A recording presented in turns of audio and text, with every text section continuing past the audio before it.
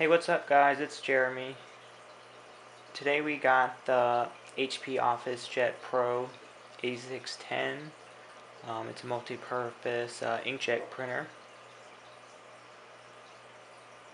And the setup process has gone really well. And one thing I just tested out was scanning to email.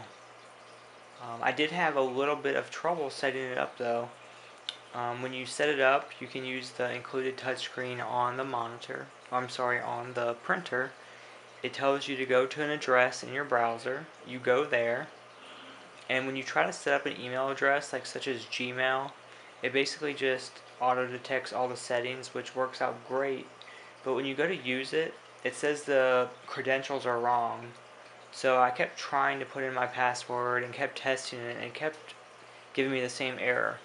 What I failed to notice was that I got an email in my Gmail account. It said that it was trying to use a less secure service. So I guess the HP program isn't as secure as Google would like.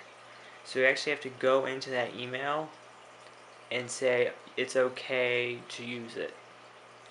So if you're having trouble setting up the send to email function on this printer, just check your email and see if you got anything from Google, regarding changing security settings.